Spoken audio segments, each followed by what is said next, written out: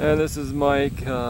Since his sickle broke, he's resorted to cutting the grass by hand with a butcher knife. He's doing a pretty good job. Making a pretty decent sized pile. I already moved some of it the past couple days, and I do help him, but I am the cameraman here too. Well, my weed whacker kind of broke yesterday. Mike was swinging it and he snapped it.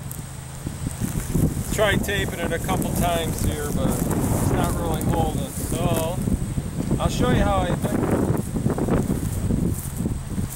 I'm nearly done.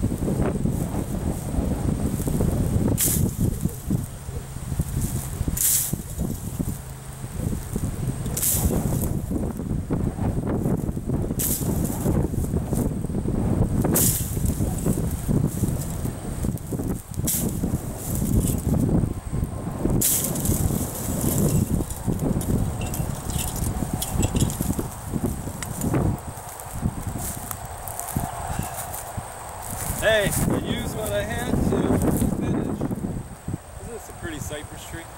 There's 12 of them here. Gorgeous, gorgeous.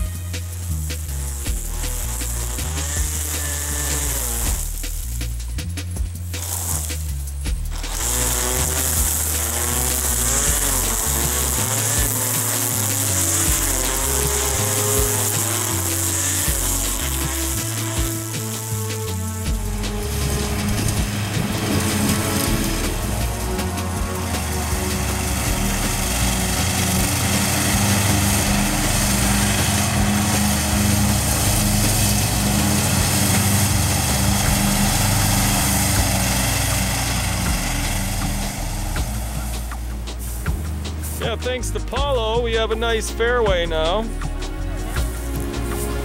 He's gonna come back next week and do some more, and I gave him $10.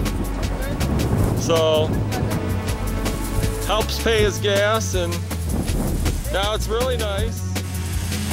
Today is May 8th, 2013, Francis W. May's 120th birthday.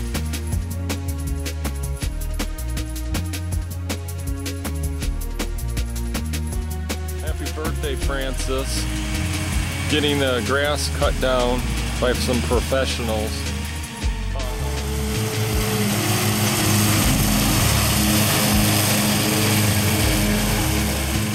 Today is May 10th, 2013. This is our almost totally finished. Well, it basically is finished, just needs upkeep, grass cutting. Like this hole out here, the danger zone. Let's enter in and see what I did. I did this all myself back here, and first what I did is I took the weed whacker, not the electric kind, the one you swing like a golf club, and chop through thick brush like you see on these sides, and got rid of most of it. Took me a few weeks to do that, and then I just went over today and mowed down the higher areas that had already grown back with the rain and the sunshine of Florida here in the spring 2013. As you can see, got some nice contour around here. All these are blackberry bushes with the flowers on them, and they're edible. One of the neighbors says they're fantastic eating, and there's bushels and bushels of them all over here in this field. Yeah, I got some nice landscaping around here. This nice tree. And I cut this area yesterday. This was all, well, yesterday and the day before. This was all pickers, like old, dead blackberry bushes, thorns on them. I went all the way up to this tree. And here's the hole over here. We're gonna have to move the hole back there. This way we can make two holes, one over here and one over there. But this is about as far as I could go with this, because the remainder of this property back there is owned by Swiftmud of Florida, Southwest Land Management or something of Florida, and it's supposed to be left for the wildlife. But anyways, I like the contour of how I did it. And then here's 13 cypress trees over here. These are gorgeous. Starting from over here, like 1, 2, 3, 4, 5, 6, 7, 8, 9, 10, 11, 12, 13. For 2013. And I learned the other day that they were planted about 10 years ago or so. This one's pretty big here. Beautiful.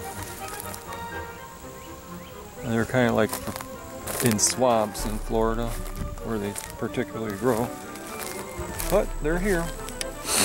And that's another nice maple tree over here. But I think it's pretty nice. I like it. Thank God.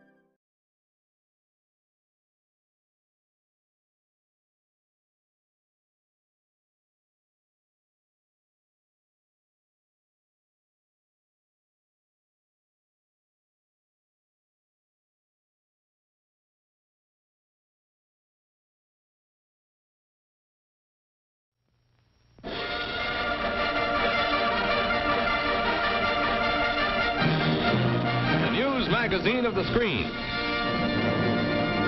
Living glimpses of history in the making. Presented as a public service by Standard Oil Company.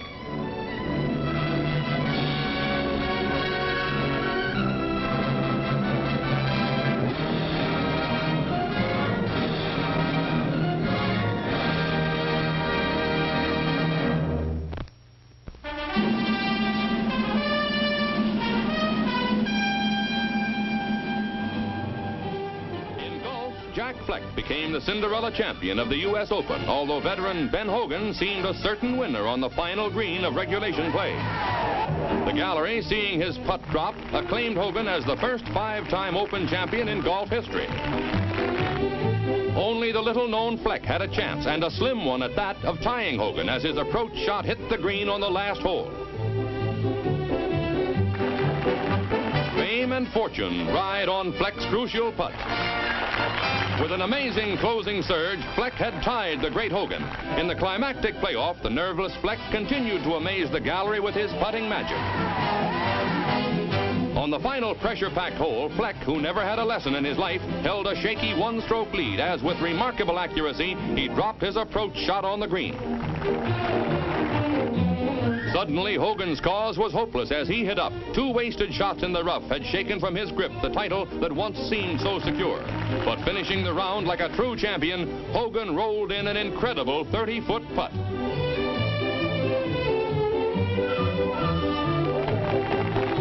Knowing Knowing that 2 putts would give him the title, Fleck carefully stroked his ball up close to the cup. Climaxing one of golf's most astounding upsets, Fleck clinched his victory. Summer's brightest sports star, Jack Fleck.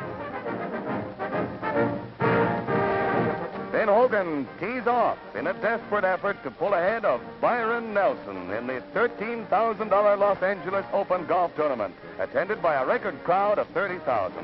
Dutch Harrison winds up a long one that just misses, coming in 7 strokes behind the winner.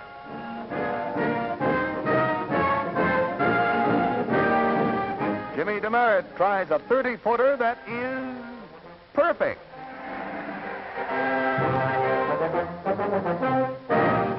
Lord Byron, after cracking the outgoing 9 in a par 35, can afford to blow 1. His 3-stroke lead is increased to 5 by the time he sinks that winning putt.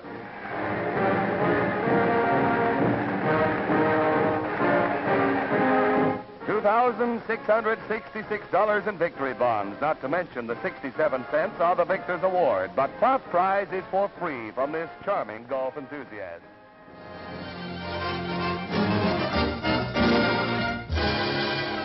Ken Venturi, the amateur, tees off at Augusta, 4 strokes up on his nearest rival, Kerry Middlecoff, defending champ in the Masters tournament. No amateur has ever won. 8 strokes behind Venturi going into the final round is Jack Burke, Jr., personable veteran of the pro circuit. The gallery is rooting for the young San Francisco amateur, but gives the defending champ a hand when Kerry sinks one. But the big story is Venturi's collapse and Burke's rally, climaxed by this terrific shot out of the trap on the final hole. A little English puts him only 4 feet from the cup. Ken Venturi captured the hearts of all who followed his fortunes, but Jack Burke Jr. holds out 1 stroke up to win the title and $6,000. Partner Mike Suchak is first to hail the new master of the Masters. He wears the green coat of victory as Bobby Jones offers congratulations. A pro is still champ. The gallery at the Aronimink Golf Club near Philadelphia sees the PGA jinx work against Arnold Palmer, fresh from his British Open win. He has never won the PGA, and today rivals like Bob Goulby run far ahead. Goulby is hot on the 4th and final round, and the crowd sees him duel down to the final hole with Gary Player, the South African whiz kid. In this 44th professional golfers scramble, the crowd is treated to a brand of super golf, along with some heartbreakers. When George Bayer misses a 2-footer on the 18th, he has to settle with a tie for 3rd place.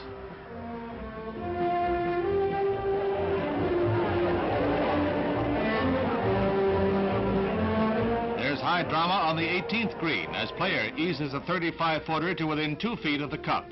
That gives him a short 1 for a par 4 and the match, unless Bob Goulby could have come up with a birdie from 25 feet out.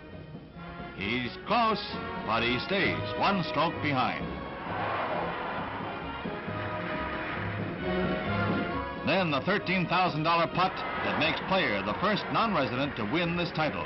He appears overwhelmed as he lifts the ball from the cup. Gary Player, with his card of 278, takes the title by 1 stroke. A storybook finish.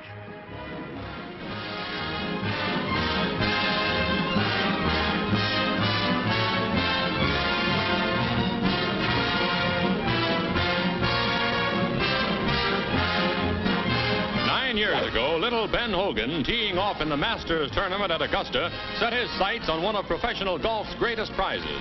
But Ben seems jinxed never to take the coveted Masters, as he loses a heartbreaking playoff against a near-record 280 score by Byron Nelson.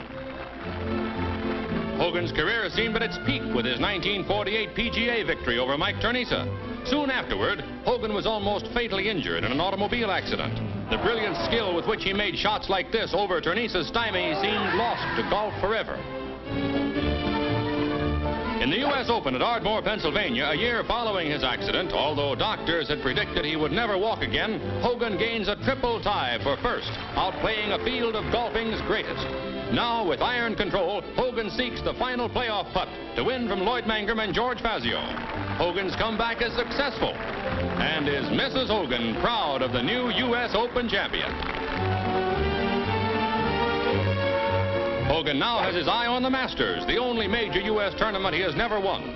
Starting out in the last round of the 1951 Masters, one stroke behind Ski Regal and Sammy Snead, Hogan thrills the crowd of 10,000 with powerful shots and brilliant putting.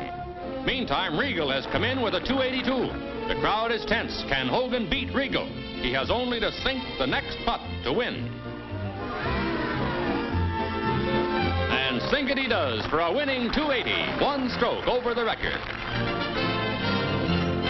As Regal watches, Hogan is congratulated by Bobby Jones as he adds the Masters crown to a brilliant golf career.